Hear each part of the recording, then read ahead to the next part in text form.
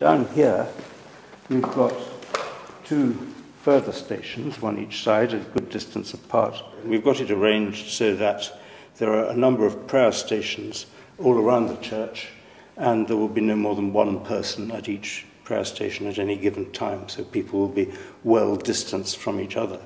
Just one way St Anne's Church in Easton is preparing. Separate places to pray, regular deep cleans and a one-way system to ensure social distancing measures can be followed when members are allowed to return.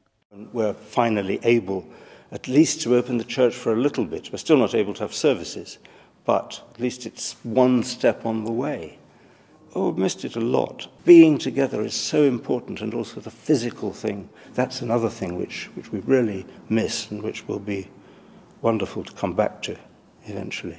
Like so much over the past few months, many religious celebrations have been cancelled.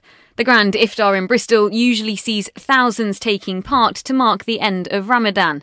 This year, though, one of the organisers, Tassine, took to her kitchen and delivered food parcels to her neighbours. I still feel that at least, by doing this, I'm connecting to them.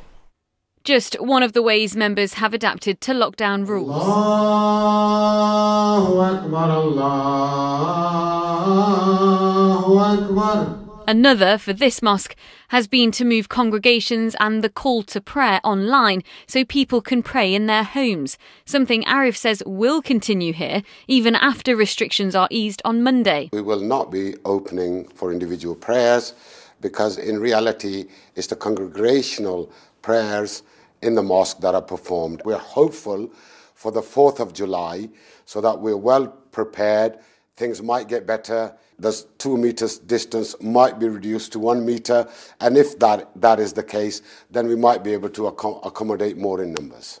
So while all places of worship will be allowed to reopen on Monday, it's up to community leaders to decide. For this church, though, it'll be the first time any of these have been filled in months, coming together at a safe distance. Sangeeta Lal, ITV News.